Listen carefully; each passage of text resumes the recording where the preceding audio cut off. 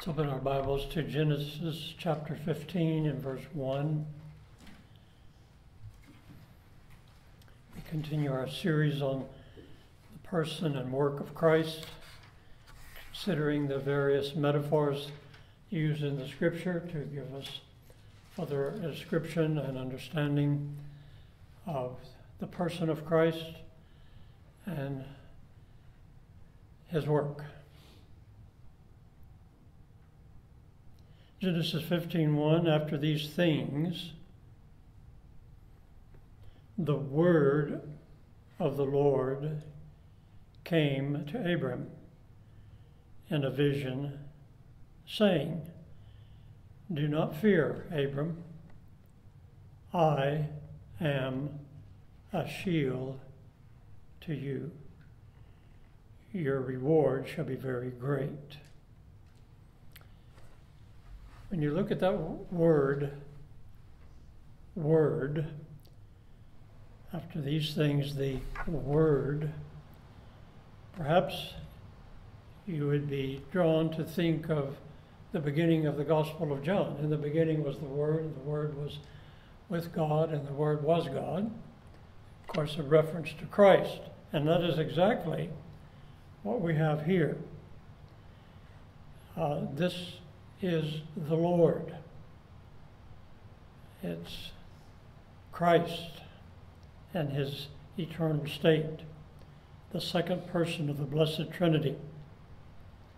He appeared often in the Old Testament, various times, various circumstances. And here we have him speaking directly to Abraham, encouraging Abraham, do not fear. Why? Why shouldn't he be afraid? Well, because Christ, the Lord, is his shield. Perhaps you might think, well, that's good for Abraham. What about us? Well, certainly we can be included. We are related to Abraham in a sense. He was the father of the faithful, and we have that in Romans 4:11. In fact, why don't you turn there? Romans 4:11.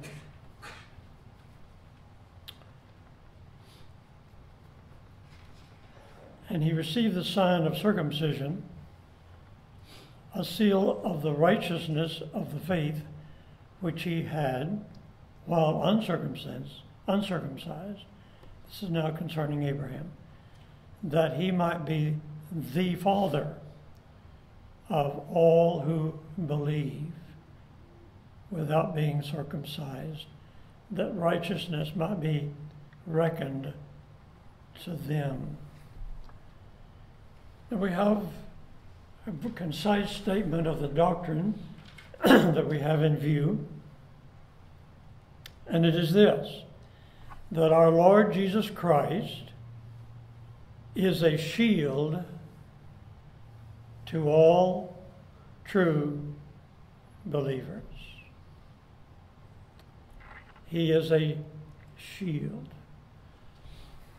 What do we mean when we speak of Christ being a shield? What is a shield?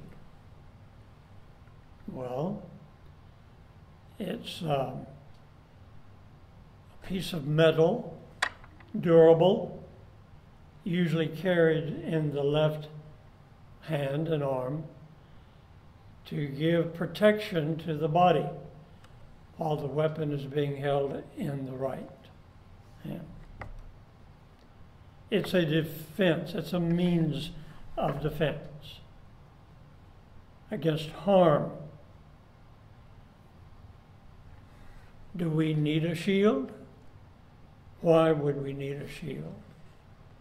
Are we in danger? We certainly are.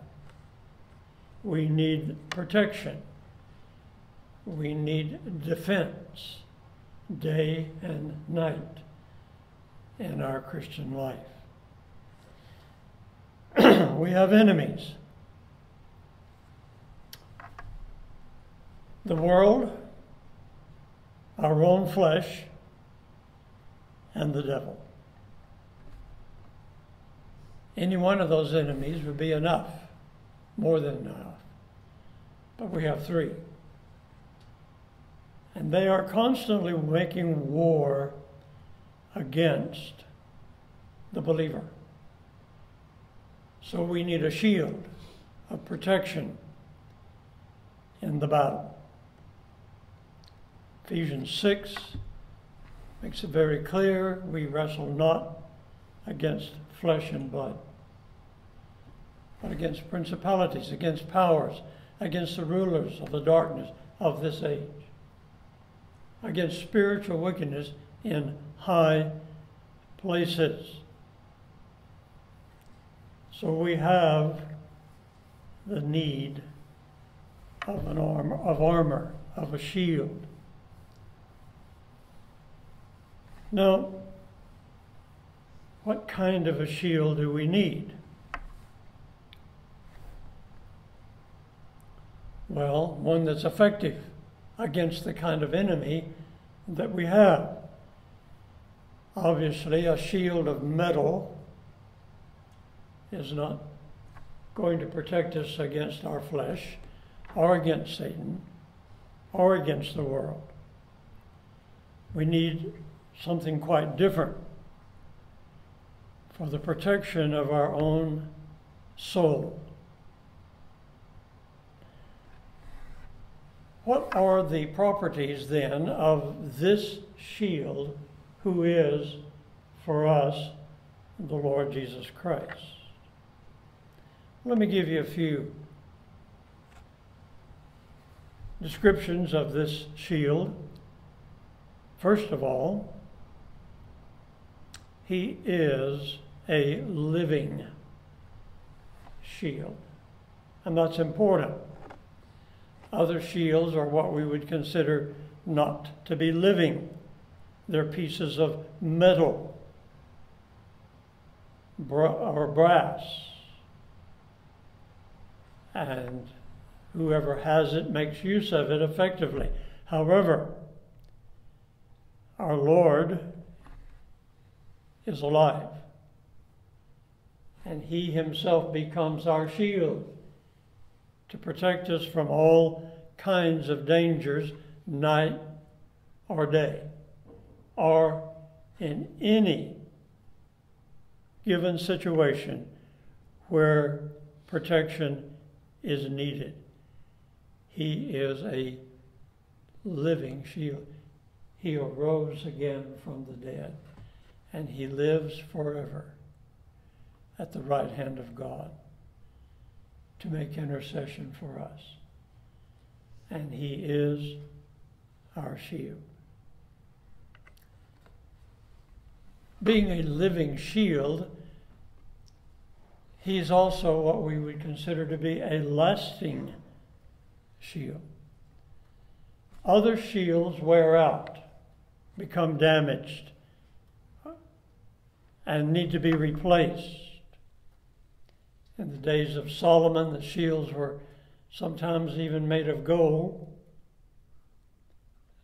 reflecting his wealth. Later they were replaced with brass. But Hebrews tells us Jesus Christ is the same yesterday, today, and forever. Think of that. He never changes, neither for the better or for the worse. He is perfect. He is God. He is the same yesterday, today, and forever. Other shields wear out. Christ never. Third, he is what we might say an encompassing shield. Other shields are just for one side only, that's the front.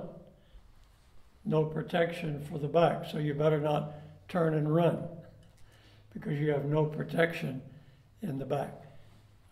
It's not encompassing. It can only defend wherever the shield happens to be placed, the position of it.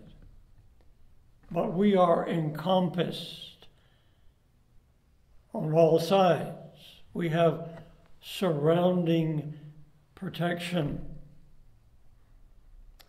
Whenever Job was being tempted by Satan, Satan says, "Hast thou not made an hedge about him and about his house and about all that he has on every side?" Satan knew Job was protected all around, not just on one side or to the front or back, but all around.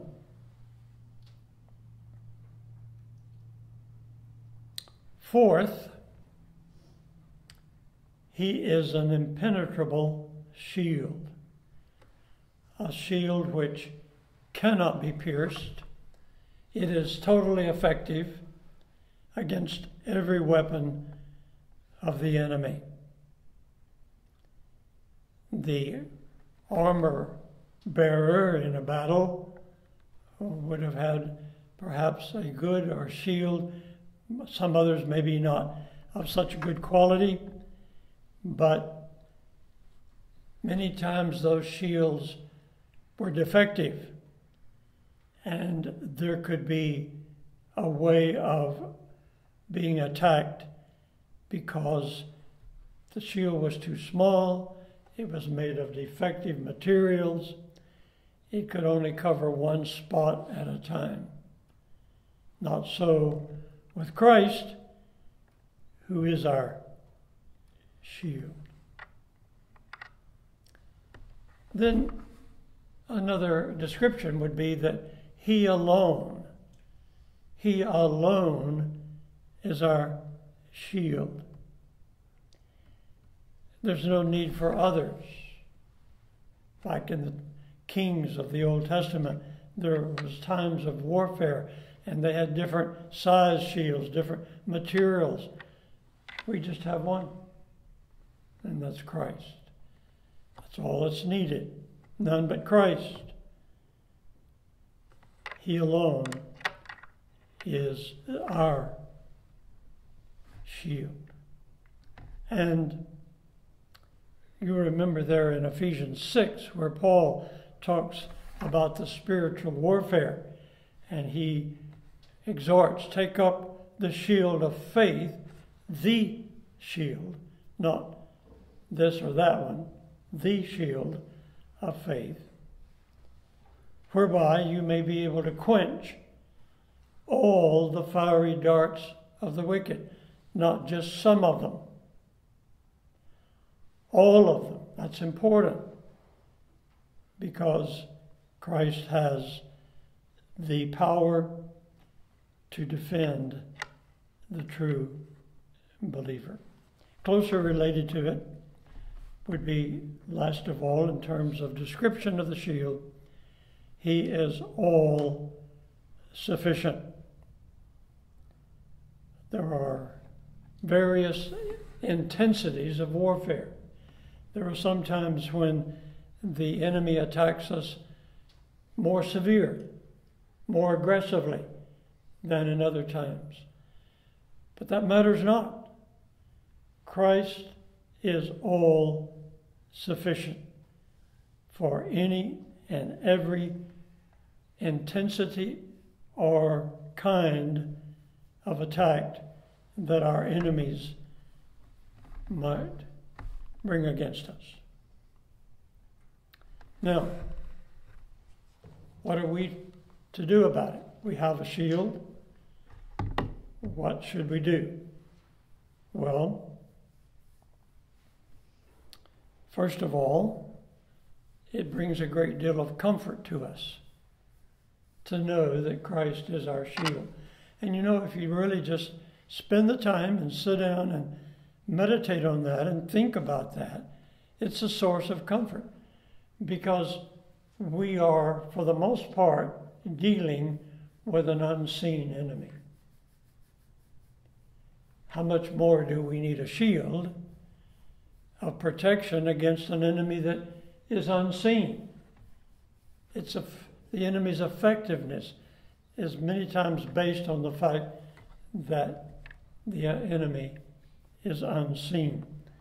It brings a great deal of comfort to think that he is on duty, so to speak, 24 hours a day. We have protection. Now, there are broader areas in which God's people need protection. And it would be a source of comfort to us to know and to think of it that the Lord Jesus Christ is a shield not only to the individual believer, but is a shield to the church. We have protection against the enemy as a corporate body of believers. And that's important. We have the universal church, or what we call sometimes the invisible church, made up of all true believers, those who are presently here, but those who have gone on to be with the Lord. So we are part of that universal church in a broad manner of speaking. We also have a smaller church, a part of the universal church, that would be the local church. But Christ protects the church, whether it be a local body of believers or whether it be the broader universal church throughout the earth, be it in China, Africa, India. The church is throughout all the earth. But the Lord is a shield to his people, to his church. Now,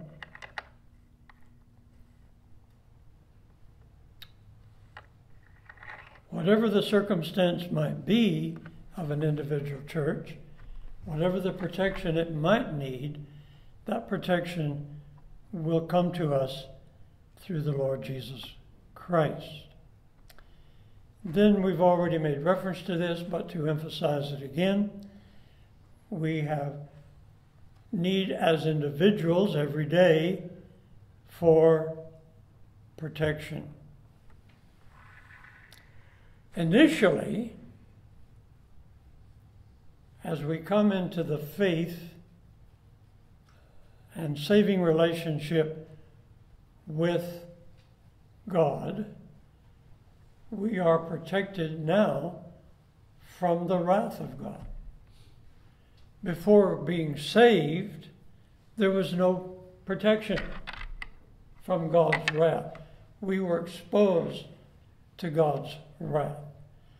But as we come to Christ and he becomes our personal Savior, then God's wrath is abated against us. Why? Because Christ bore that wrath. He suffered the wrath of God against us as punishment for sin. So in that sense, immediately Christ becomes our shield from being exposed to the wrath of God. Now, as the believer begins his walk with Christ and the enemy seeks to destroy him, to detour him from the straight and narrow path, to bring him into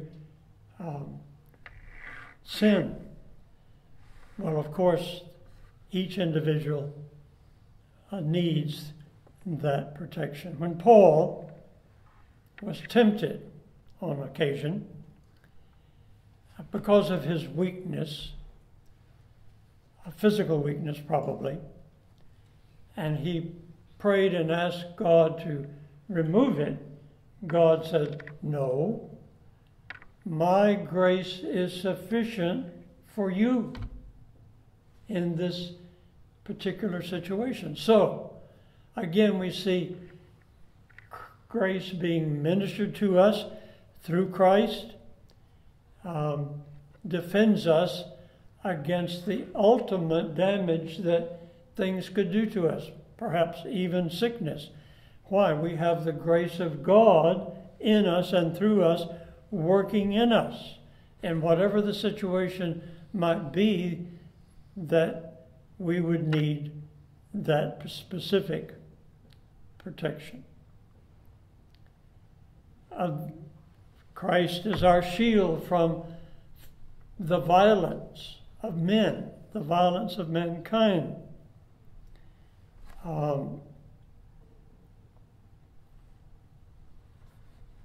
Because we can be even in danger for that and not realize it.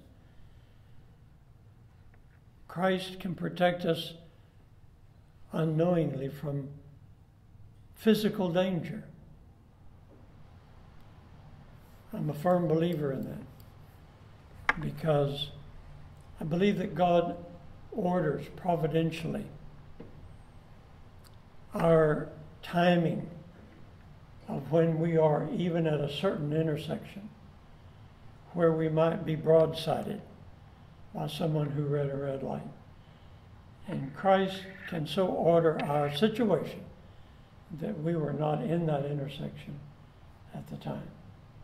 That's nothing less than Christ being our shield, our defender. Even in times of what we would call disaster, storms, tornadoes, floods, God can and does uniquely shield and protect His people. Now, let's think a moment. What a sad condition those are in who have no shield. No shield of protection. Exposed to sin, to the flesh, to the world, to Satan, without any protection whatsoever from the onslaught of the enemy. And how we need to be thankful for the shield that we have and God's protection. How we ought to be concerned about those who have no protection whatsoever, who need to be brought into a right relationship with God. Beyond that, we can be thankful every day for the way in which Christ protects us. And we can be thankful even when we're not aware of that protection. Many times we are aware. Many times we're not. But it's a matter of giving thanks to God in our time of prayer. Making effort to say, Lord, I want to thank you for your protection upon me today. Michael came early and this morning, and we had time to have prayer before we came, and we prayed, Lord, protect us as we travel to church and back home. Protect those who will be coming from danger. Wonderful protection that God can grant to us every day. We can have great confidence in our Lord. I want us to look up a couple of scriptures. We're going to close our lesson quite a bit early. This has been one of our short lessons, but I don't usually like to double up and consider another metaphor of our Lord, just one in each lesson. But turn with me to Psalm 5. verses 11 to 12. I found two passages in the Psalms that were very helpful. Psalm 5, 11 to 12. But let all who take refuge in thee be glad. Let them ever sing for joy, and mayest thou shelter them, that those who love thy name may exalt thee. For it is thou who dost bless the righteous man, O Lord. Thou dost surround him with favor as with a shield.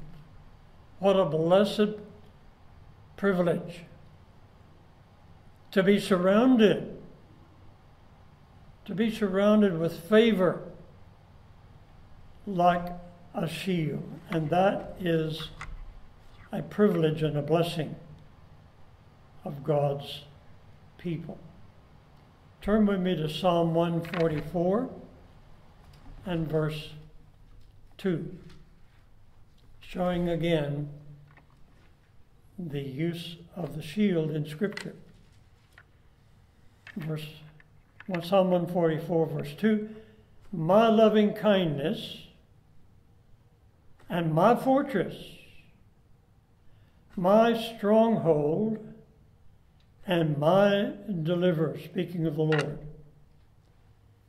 my shield, and he in whom I take refuge, who subdues my people under me. Christ is our shield.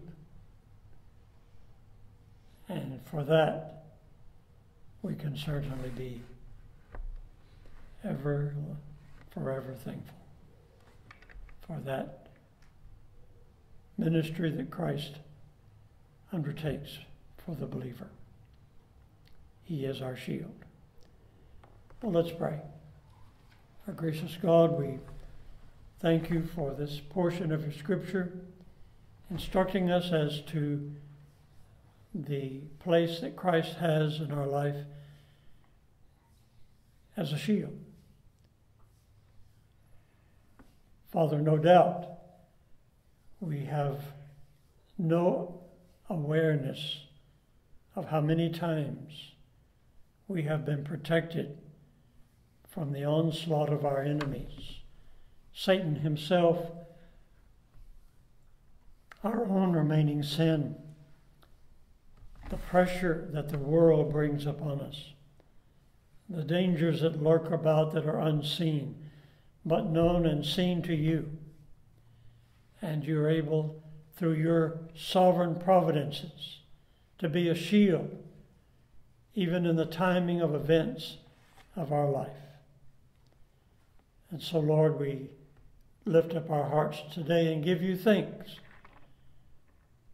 for being our shield.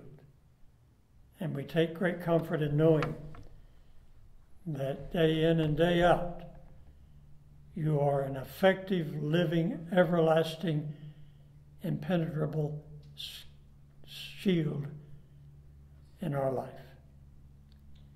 We praise you and we thank you for that. In Christ's name we pray. Amen.